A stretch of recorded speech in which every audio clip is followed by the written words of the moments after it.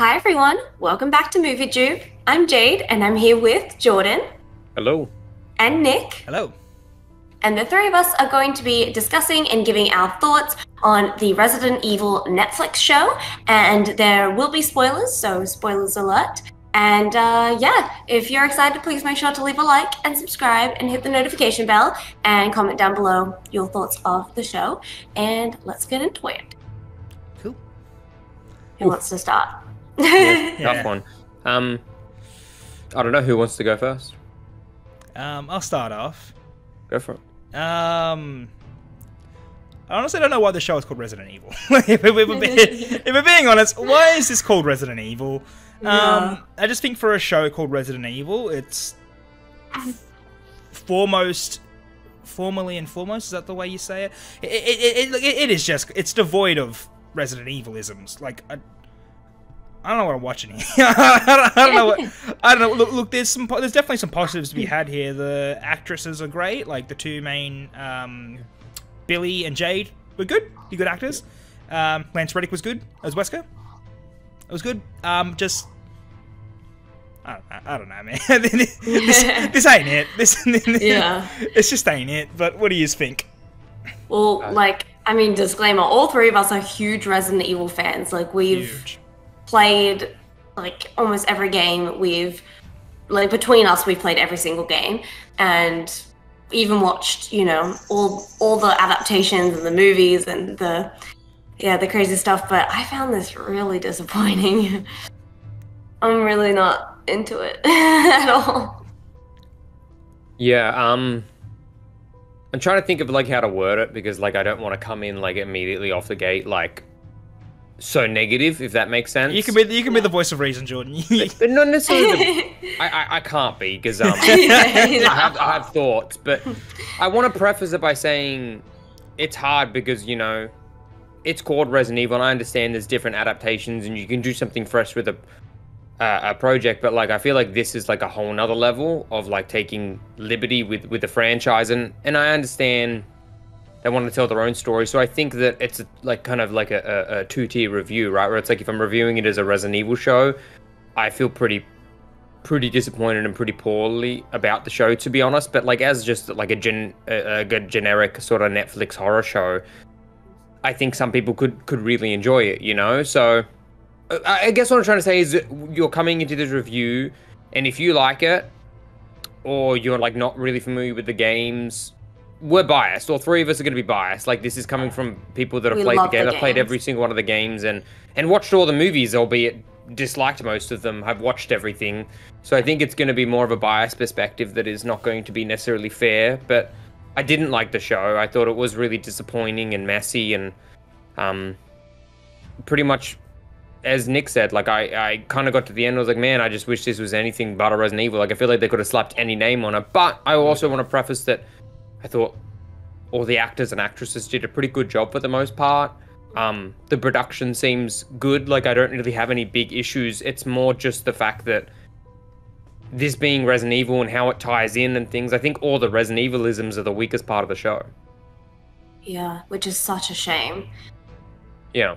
So I just can't get past the fact that they called it Resident Evil. It's not even like Resident Evil and then like another title. Like, it's literally just called Resident Evil. And it's just, it takes so many liberties and so many things that have nothing to do with Resident Evil, which is fine and entertaining in itself. But it's like, why title it that? It's, I don't know, it feels a bit like a slap in the face to Resident Evil fans, but if it was called something else, I feel like I'd be less upset.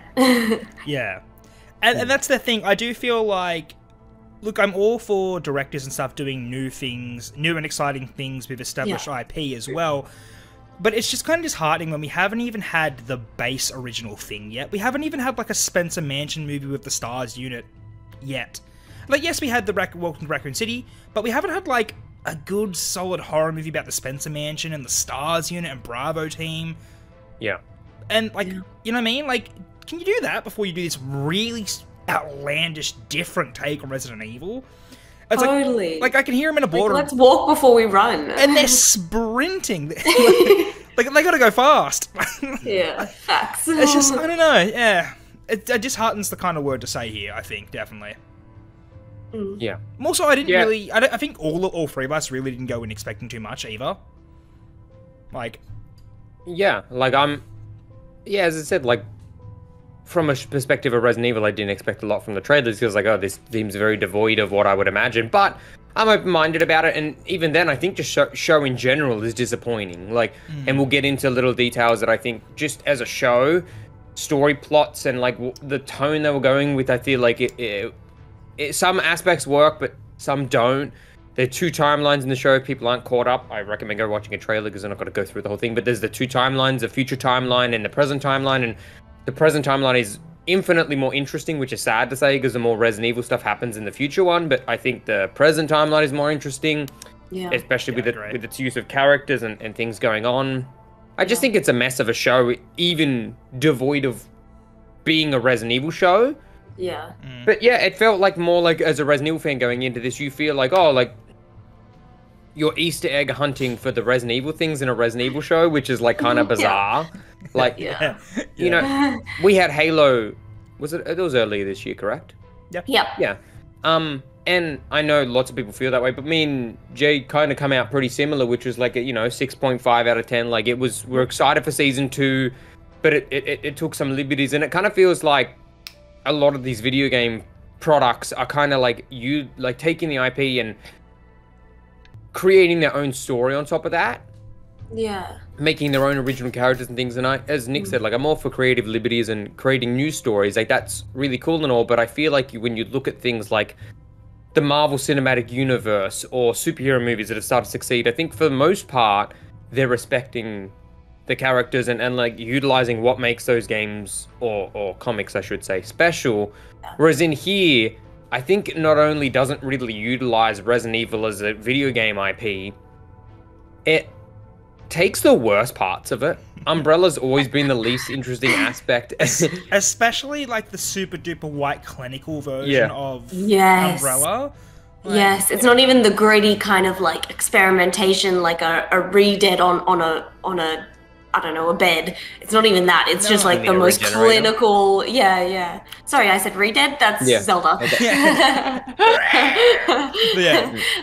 But literally, they take the most clinical parts, not even those exciting parts. I agree. Yeah, so it's like, but then again, I don't know what they were thinking when they were creating the show. Like, there's obviously a lot of talent behind it, but it feels more like a re-adaptation of the movies. Of the Mila Jovovich movies. I was not of the game. I was half expecting after episode 1 for Alice to walk in and they'd be like, "Who are you?" And she's like, "I'm gonna save you." I'm like, "All right, cool." I feel like Alice should have showed up in this show. Yeah. Like 100%. She would fit in perfectly. Yeah, for sure. Yeah, but it's that, like, I guess spoiler alert. Like, I'm gonna start to get into details, but even just logistically as a show, I think a lot of the arcs, and characters are like don't really line up. I think Lance is Lance Reddick, yes? Lance Reddick, yeah. Yeah, he's the best part of the show. Yeah, but then halfway through the season, his storyline gets very muddied when they introduce clones, which got done in the Mila Jovovich movies, I remember. And it's like... but not in the games, so it's like... Yeah. What? Yeah, and in the games, I feel like there was other Weskers. There was Wesker children. Yeah. Like, there was Wesker children. It kind of did delve into that a little bit, but not too heavily. Like, the worst parts of the games. Worst parts of the games. Picking the worst parts of the games to make... to utilize in your adaptation. It's like... I always say with these things, like, you have such a simple premise that you could adapt, but they always choose to make it the most overly complicated things. And having two diverging timelines with the characters, one is always usually going to win out when you're doing something like that. Yeah. And it does here, and I think that that's a shame because it really breaks up the pacing. But I don't know. I don't really have a ton... I just don't want to come out and hate on a show. Like, we never really like to do that here. No. So I'm not here to just trash it, but man, the dog in I think it's the second episode or the first episode uses an elevator. Yeah, he do. Bing. Like, I don't like. They never explain. They get in an elevator, they go down, then they hop out, and the door closes, and then the dog starts breaking through. I was like, the dog get in the elevator and be like, Ding. Wait patiently. But yeah, so there's a lot of problems that I just like, and even the music choices and stuff. It feels like it's trying to hit like a young adult audience on Netflix. Yeah. Yeah. Yeah, I'm feeling it's like going for a very like, like that Stan Gen Z culture, which is not typically Resident Evil No, at all. But okay. and it just seems bizarre having high school drama in a Resident Evil show. I'm just like, not what I expected. No. I'm like, it was well done high school drama that fits in another TV show. It was interesting enough with the bully and the burrito on the face. But like, I feel like it's been done a lot better in other Netflix shows, though. A lot better in Stranger Things and whatnot with the bullying of 11 and stuff. But, exactly. But like, it just belongs in another show. Yeah, it just has nothing to do with Resident Evil. And yeah, I feel like I'm going a little bit too hard on this, but I feel like I'm just disappointed because I'm a Resident Evil fan, and the amount of disrespect that we have been shown in this show is just, yeah. You know, I'm not this normally negative on this, but goddamn, I just feel disrespected. Yeah, and I'm sure you guys have noticed, like on our channel, we try to be extremely positive and fair, but I don't think we have to hide the fact that this is not it. It's not it. And I think, you know, video game adaptations have had a bad run, but I think something like you look at Sonic, I think that's quite good, right? The movies, you know, I'm not a big fan of Sonic, so I don't know like how the general hardcore runs, but I've watched both the movies. They're fun times, but I also think they, for the most part, respect the games, and it's very much like when superhero movies started to work. I feel like it's where they actually take and respect to the video games and the IP, and not to say they don't respect it, but the way they're utilizing it is, it just doesn't, like, as someone that likes Resident Evil, it's baffling. The choices are baffling is where I'll leave it. 100%, and I just want to add that, like, the one thing I'm really struggling to understand is who is their target audience, because they're calling it Resident Evil, so they want to appeal to people who know and love Resident Evil, but it's so devoid and different to Resident Evil, and they have this kind of like Gen Z kind of culture and talking, which is totally fine, like not an issue in a separate thing, but it's very separate to Resident Evil. So I'm just very lost on who the target audience is. Yeah, and the target audience is, I would say, 30 to 20 people in the 90s that played the games, I guess, right? Like, it's... No, I don't know. I don't know what they were trying to hit. Who's this for? Like, who's it for? Like, you know, as Jade mentions, there's a lot of young adult sort of lingo. Fear Street, Stranger Things sort of mixes there with Billie and Jade and the young girl's relationship. But then it's also really hokey and weird when they have, spoiler alert, like they have Albert Wesker in his leather-clad outfit messing up people and teleporting and big crocodile zombies. Like, you know, it feels like it just feels like a very tonally inconsistent show where they didn't 100% know what they wanted to do, or they did and they just, for me personally, didn't hit the mark in any way.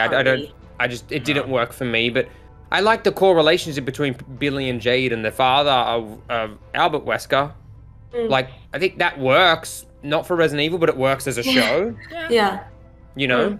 Yeah, like for a show, that's... Some people might enjoy it, and actually, like, if you're just looking for something breezy and horror-based and you're not maybe a fan of Resident Evil looking for it, you might enjoy it, and maybe even fans enjoy it. Just for me, this isn't what necessarily I'm looking for out of a Resident Evil adaptation, nor even just a show. I thought it was pretty messy. Yeah.